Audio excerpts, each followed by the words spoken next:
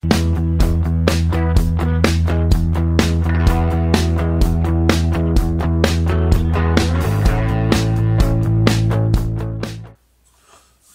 it's Paul here. Welcome everyone. Been out in the workshop this week doing some odds and sods. One of the little things I wanted to do was just create myself a little cup of some sort just to put on my desk at work, just to put pens in. I mean, I have things like paintbrushes, Stanley knives and stuff like that for my job, so just keep them tidy on the desk somewhere. So basically I got some of this, just pine, 4 lengths, glued them all together and just turned that. Wasn't as nice as I wanted it to be. In actual fact, it flew off the chuck. I've lost count how many times it flew off the chuck while I was trying to hollow out the inside. So finish is not brilliant, but it's just going to do the job that I want it to.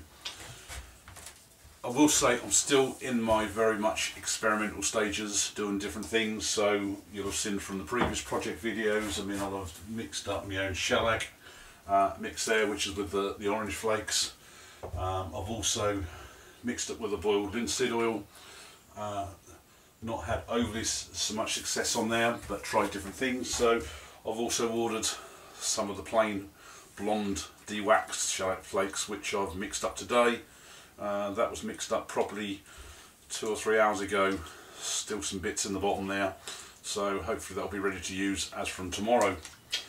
So I will say though, the one thing I love about the pine is the grain.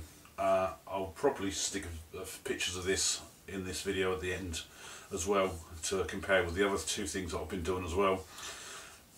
And pine, I think, there's just such a lovely grain in it. It doesn't matter, I mean, if you look back through all my previous videos at a lot of the other things I've made as well, especially when you've given it a little bit of colour, how much the grain does show up. So I suppose there's a bit of a task for a lot of people to have a go at.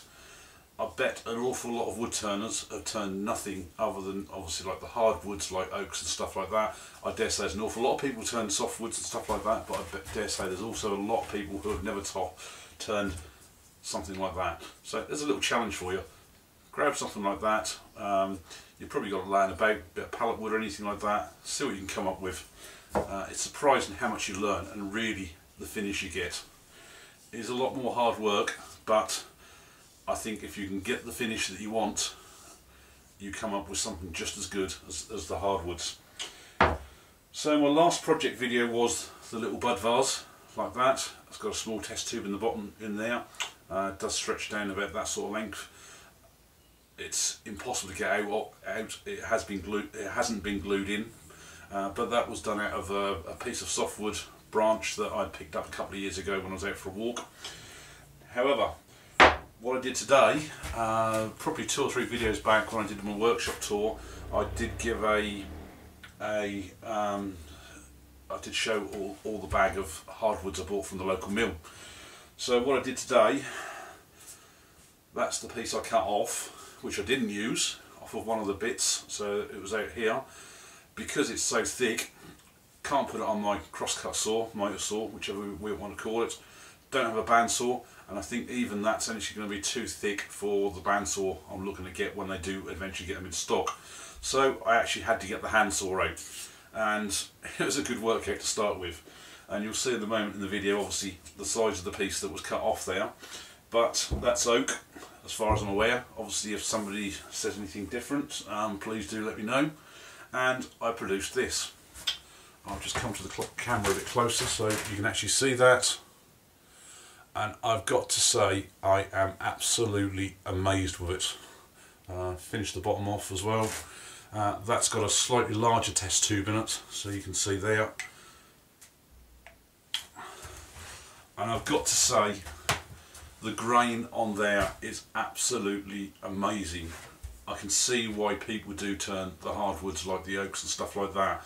But having said that, pine does still have a place. The grain on there is just as nice for certain circumstances, but when you've only ever been turning the softwood, when you turn your first piece of proper hardwood like oak and you come up with a grain like that, it is absolutely amazing. I've given this just 2 coats of sanding sealer, the Shellac Sanding Sealer from Woodwax, and I've given that about 2 or 3 coats of Woodwax 22, and that actually has a nice sheen to it as well. So I am really impressed with that, and when I showed it to the wife, she said, "Oh, I'll have that, I know where to put that." So I've lost that one already, so but that's what's really turning is all about, ideally making things that can be used somewhere. So if it's your first time here, I do put up regular videos, and in actual fact my previous project I've literally just downloaded from the camera today, so it's sat on the computer ready to deal with. My existing subscribers, thank you very much.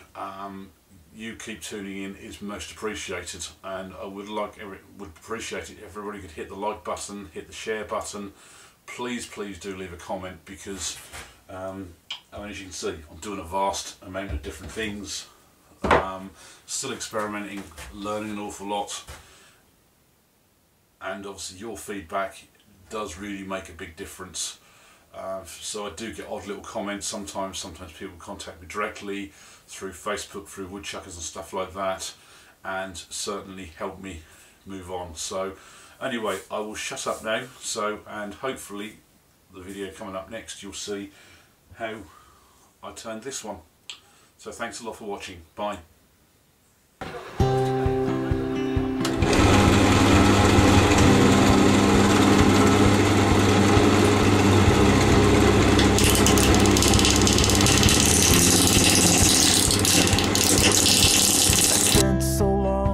Wandering, for years I was adrift, directionless and wayward, lost like a swallow on a cliff. But slowly I found purpose and my life became more clear. I found my destination, yeah, but now where do I go from here? 'Cause I'm already there, I'm already everywhere.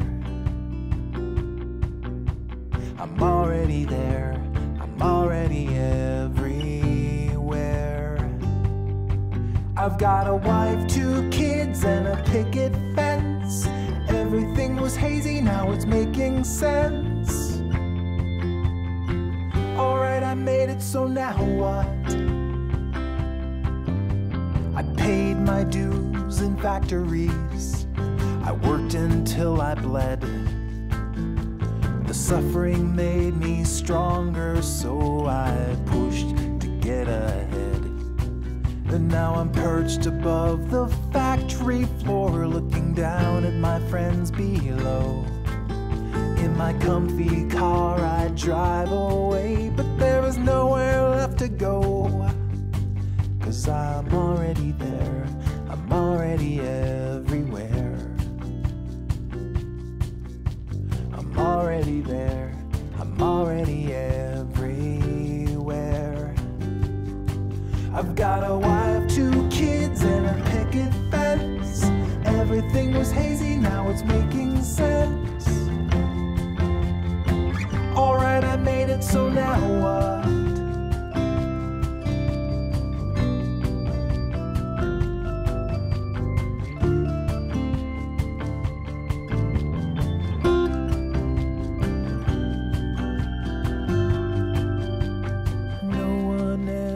Told me that when the race is done, the finish line's behind you, and you have lost or you have won. The crowd goes home and you're still standing on that empty track. The lights are out, the crowd is gone, but there's no going back. 'Cause you're already there, you're already everywhere. You're already there, you're already everywhere. Oh, I'm already there, I'm already everywhere.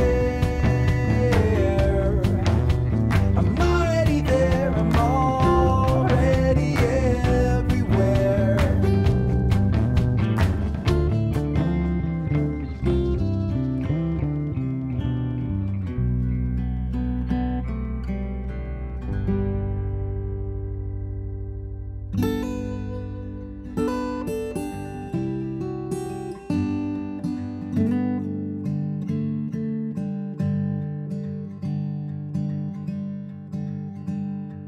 The TV man spoke of death on some coast. I saw the crumbling debris. It dealt me a blow, but I'm thankful to know that it could never happen to me. I am standing on motionless land, a constant under my feet. I've got four walls and a roof overhead. It could never happen to me. I feel for the poor folks who wander the streets in search of their daughters and sons. It's sad there are people with nothing to eat, but I'm thankful I'll never be one.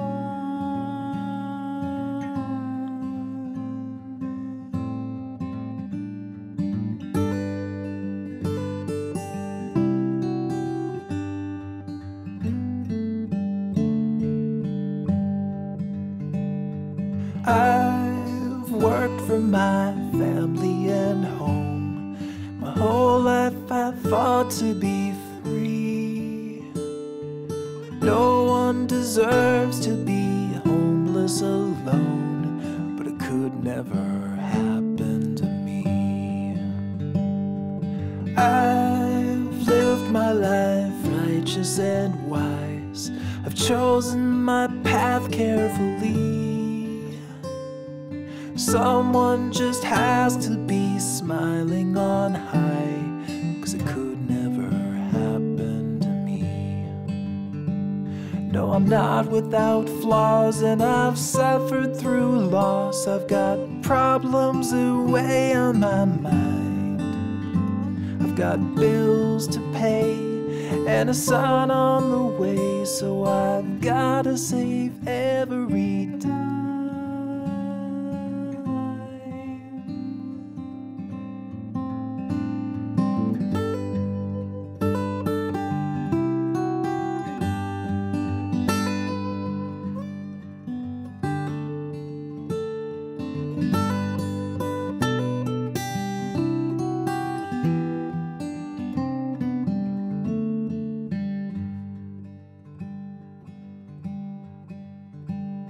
These things always happen so far from my door, as if tragedy lives overseas. I wish I could have